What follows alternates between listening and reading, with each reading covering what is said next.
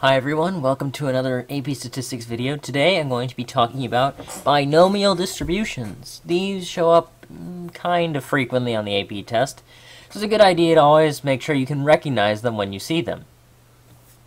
So let's get started. Binomial distribution.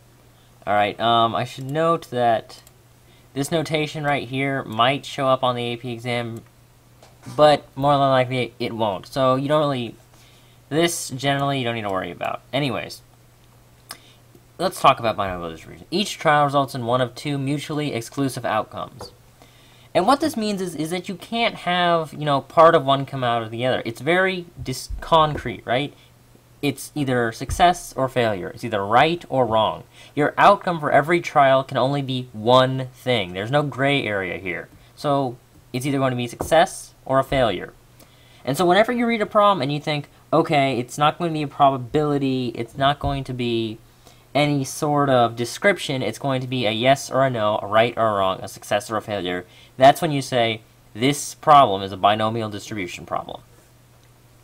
There are a fixed number of trials. This is very important. This is usually a key giveaway of binomial distribution. A fixed number of trials. Make sure you always look for that in a problem, whether or not there's a fixed number of trials.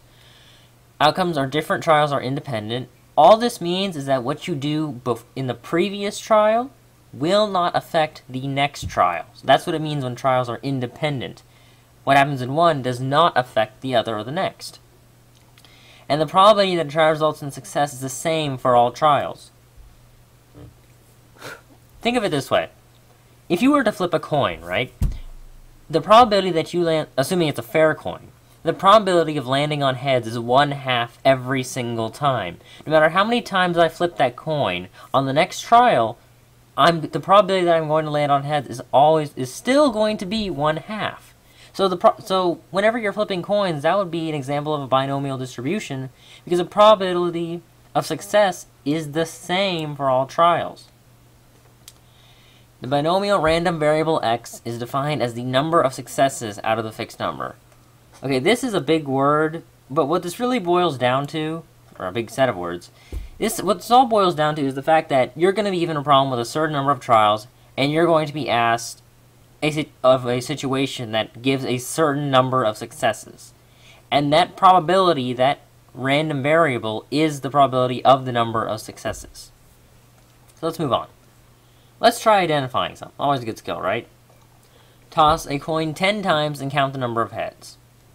So it needs to have a fixed number of trials, right? Because we looked at that over here. There are a fixed number of trials. So let's look. Do we have a fixed number of trials? Yes, we do. What else do we need to look for? Independence. Well, if you toss a coin, and we're just going to assume it's a fair coin, what happens on the previous trial is not going to affect the next trial, right? So yes, it is independent. So, is it independent? I can just write these here. Independent. Oh crap.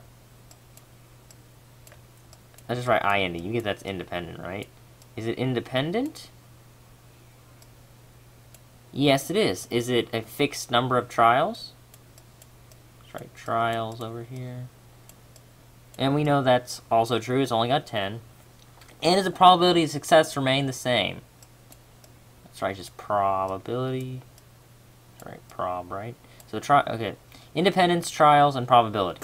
And is the probability of getting heads each time the same? Yes, it is. Right? So that would make yes, this is a binomial distribution. Let's try another one. Deal 10 cards from a shuffle deck and count the number of red cards. Well, we don't have a fixed number of trials, do we? It doesn't say we're going to do this a certain number of times. So already we can rule out that it is not a binomial distribution.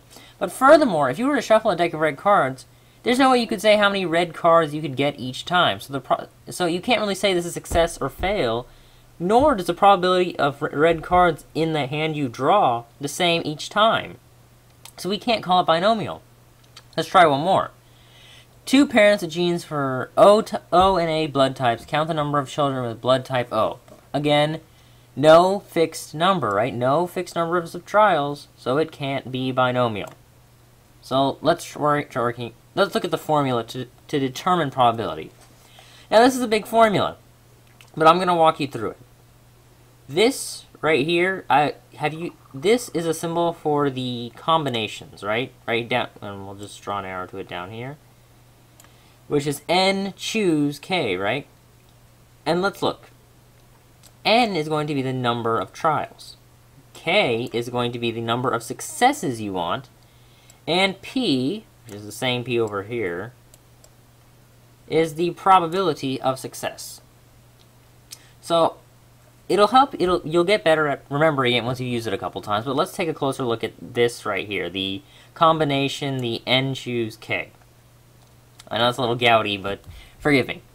Well, whenever you see that, you need to do, this is what this n choose k, or this n choose k, translates into.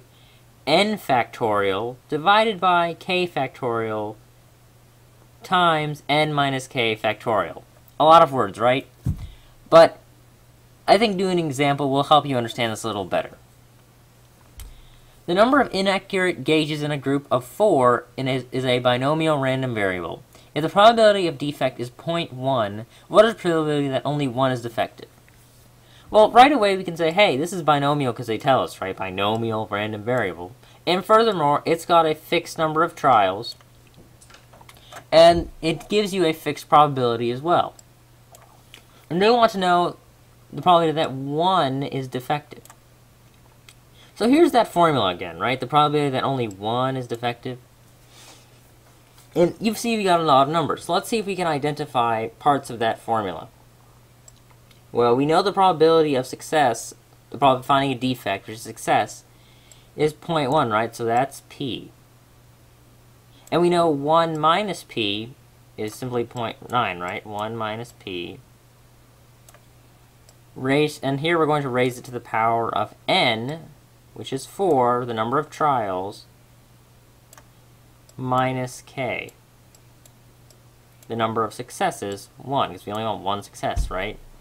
And here's that pesky, what is it? N choose k, right? So what does that translate into? So let's go over here. That, let's see, 4 choose 1 is saying 4 factorial over 1 factorial times 4 minus 1 factorial, right? And that simplifies, assuming you know how to do factorials. If not, just give them a quick Google, they're not too hard. That simplifies to 4, right? And so now we can plug in. It'll be 4, we can just take that equals 4, right? So 4, here, I'm moving down here. 4 times 0.1, because that's a probability of success, so that was this is our n choose k, right? Which we simplified to 4, times our p to the power of k, times 1 minus p, which is 0.9, to the power of n minus k, which is 4 minus 1 equals 3. And if you do that all, so 4 times 0.9 times 0.1, see, 4 times 0.9 to the power cubed times 3 times 0.1, you get 0.2196.